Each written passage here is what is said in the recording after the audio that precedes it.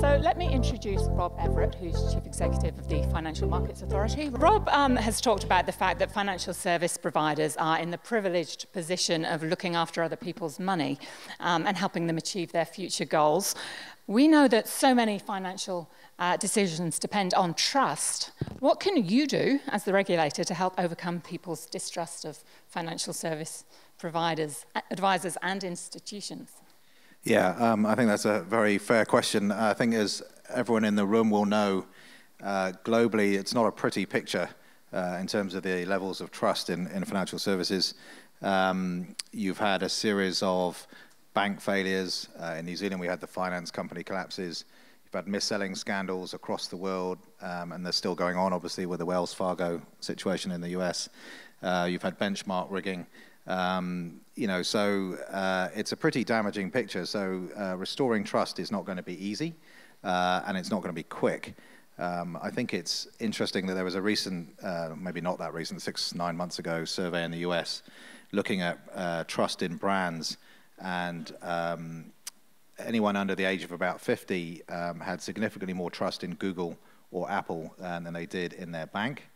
And the financial services sector as a whole was down, with real estate agents and journalists as the least trusted professions. Oh, harsh. So apologies to any current or former journalists in the room. But that gives you a sense of the scale of what we're dealing with here. This isn't something that's going to be changed in a couple of years or a couple of months. It's also not something that regulators can fix by just chucking rules at the problem and chucking a few people in jail. And so here in New Zealand, the FMA was set up, the Financial Markets Conduct Act, which is our main piece of legislation, was passed with a view to raising standards in the financial services industry as a whole, raising confidence that people can participate in those markets without being ripped off. So that's a new regime. We're in the early years of it. And I think one of the most important things for us in trying to get to that trust element is knowing that we as the regulator have to work with both the providers and the investors to make sure on both sides of that equation people are doing what they need to do to get more confident that financial services is a good thing and that it will deliver them what they need. And how do you keep the providers honest? I'm tempted to answer that by saying with a shotgun. Obviously, we like to use some softer powers as well. I mean, I guess the first point I would make, which I know everyone in this room gets, but I think it is worth repeating every time we confront that particular issue of how you go about doing this, which is financial services is different, right? And some of the sales practices that have caused the most issue, yes, you do see those sales practices in other industries, but actually that can't be the case in financial services. The decisions people are making, the products they're buying, the investments they're making are quite often life transforming decisions. They're decisions that are going to influence their wealth in retirement, what they can afford to give their children. And that's different to buying a car or a kettle or a phone. So on the one hand, the providers need to adjust how they sell, what they tell people about the risks of the products. On the other hand, too, the people buying those products and services need to look at it as a lifelong decision, not a momentary decision. So I think it's always worth making that point. It's also worth making the point that today investment decisions are complicated for everybody, right? None of this is simple. If it was simple, we wouldn't be having these problems. The world got really complicated, and it's very intimidating for a lot of people to make these decisions. And just relying even inadvertently on customer ignorance, customer apathy, inertia, that isn't good enough for financial services. It can't find itself in the position where it contributes to those bad decisions. So I think that framing is quite important in terms of the how. So obviously for us, as a conduct regulator, first time in the securities and markets regime, we've had something in New Zealand that would be described as a conduct regulator. You know, for us, it's partly about licensing. So in New Zealand, we brought in a reasonably extensive licensing regime which hadn't existed before. And obviously, part of the benefit for us in that is to assess people on the way in, to make sure that we think they're bringing the right approaches, the right controls, the right governance to selling financial services. It also gives us an ongoing relationship with those licensed entities. So it gives us the ability to monitor, to check, to have constant conversations about what they're doing. I think that's incredibly important. And then beyond licensing, because perhaps somewhat ironically, actually, we don't license banks or insurers, so the kind of mainstream, if you like, of financial services doesn't sit with us. But more generally, we're trying to have a conversation around conduct. You know, a lot of securities regulators now call themselves conduct regulators. Everyone talks about conduct risk. We're all talking about outcomes for consumers. So it's really trying to explain what, from our perspective, we think that means, what it means the providers should be doing, you know, all the way back to tone from the top and culture and all of those sort of difficult issues around financial services. And it also means working with investors to try and get them confident that they should ask questions and they should spend time researching, they should get advice, they should get help, and they shouldn't be scared to be demanding of their providers. So for us, it's working on both sides of that equation. So talking about the investors, we called this this session "How the Finance Industry and its Regulators Could Help You Talk to Your Future Self." Yeah. How does the regulator help investors to make better decisions for their future? So I think it's partially about confidence. It's about habit. It's about encouraging, I think, investors to take accountability for the decisions they make, whilst encouraging them that if bad things go on, if misconduct happens, if bad sales practices result in them being sold something that clearly wasn't appropriate for them, that someone's watching and then someone's going to take action. So I think it's about encouraging people that the decisions they make now will have an impact in years to come. And the earlier you make those decisions, generally speaking, the better those outcomes. So it's getting people into a frame of mind that says, I should spend more time on worrying about my financial planning and my investments than I should about the next phone that I buy or the next TV that I buy. And I think we all know that's difficult, right? Because those are all very seductive things. The advertising is enormous. But actually, for most people, if you put it into a New Zealand context, for instance, whether they decide to be in the KiwiSaver scheme or not, and what sort of fund they decide to be in, actually are going to have a much bigger impact on their life than pretty much anything else other than health that they're looking at. So I think it's through the media, it's through the providers, it's through the regulators, it's through all the government agencies. It's getting people to acknowledge that there are decisions to be made, and that if you make them when you're 25 or 30, it's going to be a lot better for you than if you make them at 55 and 60. And I do think the KiwiSaver scheme is beginning to be big enough that it's actually forcing some New Zealanders to ask themselves some harder questions. So yeah, it's about habit and it's about confidence, and it's about making people understand that there is some accountability for their own financial planning, and that, you know, if I think of some of the countries represented in this room, I think a common theme is going to be in the next 20 or 30 years, governments trying to get citizens to make decisions for their financial future, to make their planning, to have the freedom and the opportunity to make those decisions without being told what to do by the government, and still trying to have a balance of a safety net provided by the government for those who don't have the income to make those decisions. So it's encouraging people not just to wait until someone tells them what to do, but actually go and ask a lot of questions. You talked about confidence and knowledge and so on, but it's also about sustainable behaviour change. What's your role in that? What can you do to support that? Yeah, so I mean, we regulators like to think we can change the world, but the reality is, in this space, throwing regulations at this, having a regulator, you know, even one as good looking as me, telling everybody what they need to do, it just doesn't work. Even in a Mr. Incredible outfit? Even in a, well, they'll... It might work, you could try it. They'll certainly pay attention to my superhero outfit. Whether they listen to anything I'm saying is a different issue. So the regulators really can't change this. I mean, we at the FMA, and I think most of the regulators that we would regard as peers, genuinely believe we can influence this and we can make a difference, but we can't change it on our own. So it does require an all-of-government approach. So you know, we work very closely with the CFFC, we work very closely with other arms of the government, we also work very closely with a lot of providers to try and make sure there's a concerted attack on this, because the changes in financial literacy and investor confidence that are needed are going to be incremental, right? They're going to be small, and it's going to take decades to raise those standards.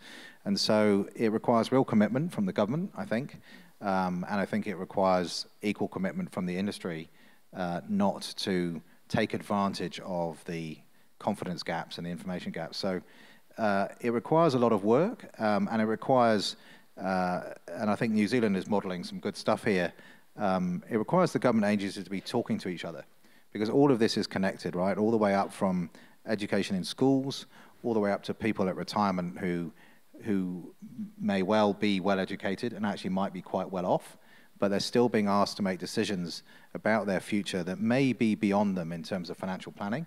And so it's about how they get advice, where they get information, and working on the whole spectrum, not just one piece of it. And what about the providers, the financial service providers? What about sustainable behaviour change from them? Yeah, well, I mean, it's absolutely critical. None of the pain of the last 10 years and all the regulation that has followed it will have been worth it if in 10 years' time we're having mis-selling scandals and people are feeling let down by their providers again. It will question what the regulators have been doing. It will question whether the money that's been imposed on the industry to change standards has been worth what you're doing.